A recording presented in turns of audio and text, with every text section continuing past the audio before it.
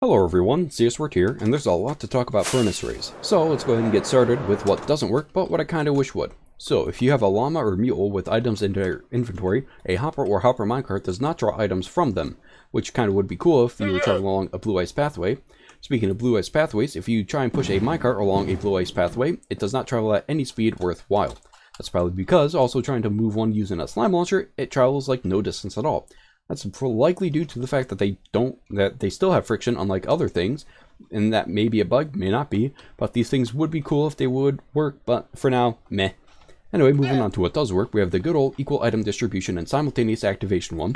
So if I throw some items into the chest here, they'll make their way along the hopper chain, and once one reaches the back hopper here, the comparator will activate to deactivate the torch, to unlock the hoppers underneath, to draw one item from each hopper, to equally and simultaneously power the ferni that would be underneath.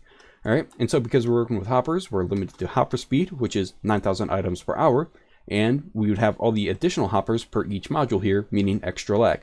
Not to mention that we are limited to 15 redstone dust, and you could try and stretch it out to be 16 if you really worked at it, but it's probably not worth it for this, unless you're going for a completely silent design.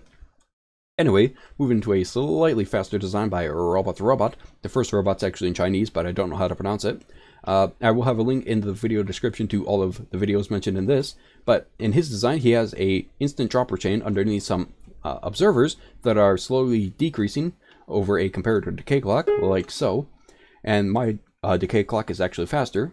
However, these decay clocks only work in the east and west direction, which is the first limitation of these, because if we try north and south, it's just really bad. It's not consistent. The best you can get is if it does every half one, like so. Okay, alright, and so in his video he had it only at 15 droppers. I fixed it to be 16. Okay, so let's go ahead and see that they're all at 5, even the first one here. And if I run the clock once, it's kind of cool, it's mostly silent. And then at the end we see that each of these have 6. So this would be really neat if it were consistent at all, because whether you're working with quasi power or direct power of the droppers, it's just not consistent.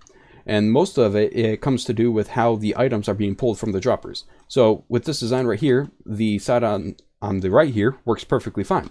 The side on the left here drains all the items into like the second barrel.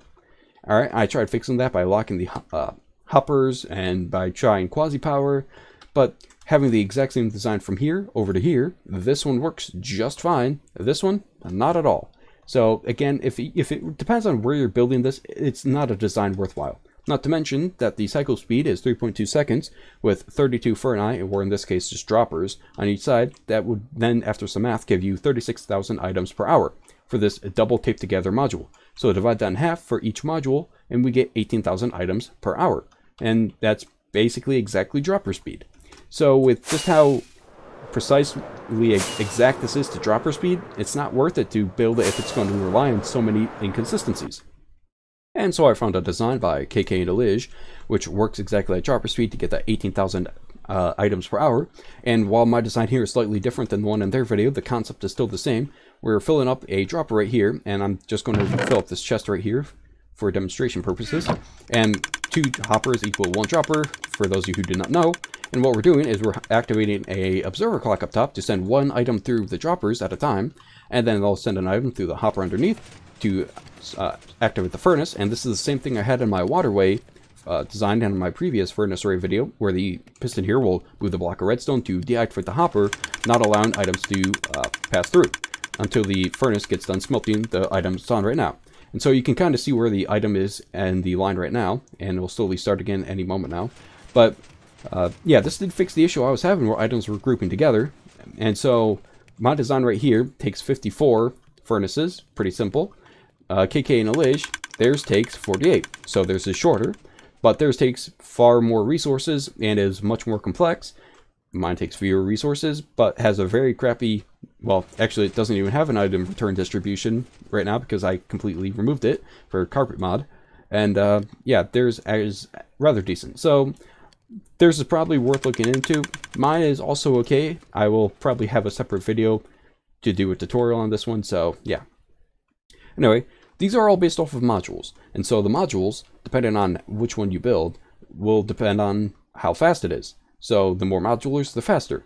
And this, for instance, has one chest, and then it comes into 4 different modules. So if I throw some items in here, all 4 of these will simultaneously activate, getting an equal distribution. Kind of neat.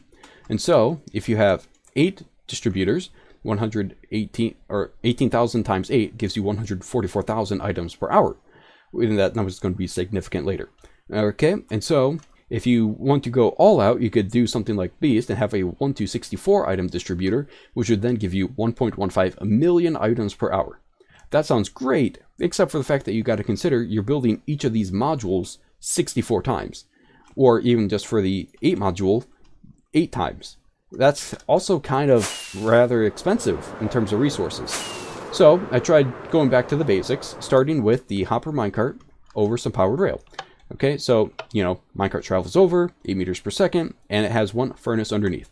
Okay, so that's going to give you 8 items per second. When you multiply that by 3600 to get items per hour, that's 28.8 thousand items per hour. If you watch my previous furnace array video, again, that's pretty much what I was getting with my optimal furnace design. And so, yeah, this design has pretty much already been maxed out, and mine only has 2 hopper minecarts. So, in the words of Sonic, we gotta go fast. Alright, so over here, I decided to use a piston bolt with hoppers underneath. And what I did find was over each pass, the hopper minecart would in fact distribute 1 item to each of the furnace. Now, after doing some testing over there, I came back over here and realized, hey, wait a minute, you can put a hopper on the side, and that will also give you an item into the furnace.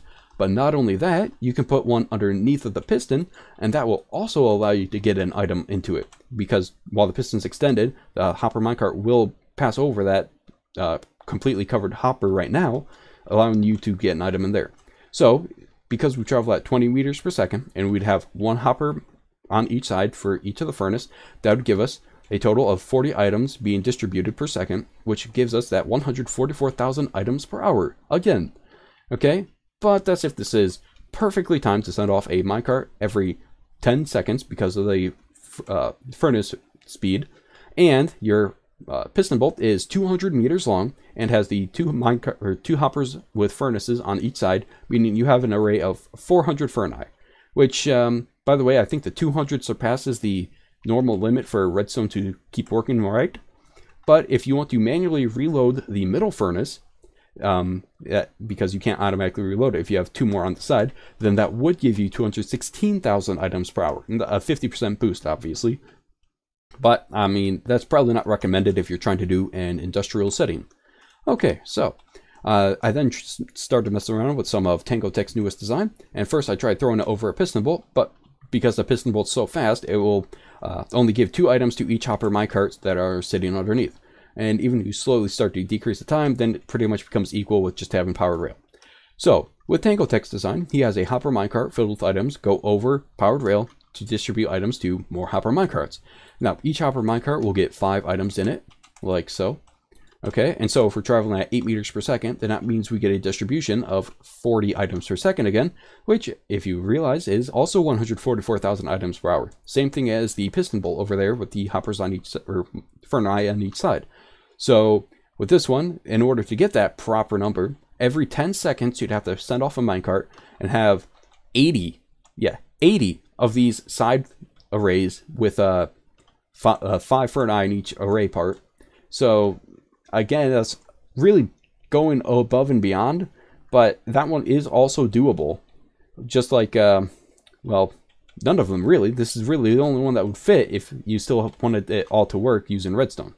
So, moving on, I decided to try and equally distribute items to 4 hoppers underneath using a hopper minecart. And yeah, because we again get 5 items per hopper minecart, that's not equally being distributed into the hoppers, meaning it's not going to equally work. And definitely do not try this with a piston bolt. Yeah, just no. And so the last thing I wanted to try and do is try and see if a diagonal piston bolt would work. And we do get that equal distribution of items. You could even throw another hopper in the center here. But the problem here is we are traveling at roughly 28 meters per second. And with 2 furnace on each side, that's going to be 54 items being distributed per second, which comes to 194,000 items per hour, which sounds great until you realize that the hopper minecart is limited with space, and it cannot hold 540 items. In fact, Also, the fact that the rail would have to be 280 meters long is also another problem. Yeah, the minecart only has 5 slots. We would actually need 9 for 8.5 stacks in order for that to work. So as much as this would really be great to have, it just won't work. So in terms of what is the best, it turns out that if you optimize Tangletext design, it can in fact be the only best working one. But if you're going for something much simpler and are willing to have multiple modules, I would definitely recommend going with something along the lines of what KK and H have designed, where you just have hoppers distributing items via droppers. Anyway, that's all I have for today, and thanks for watching. Goodbye.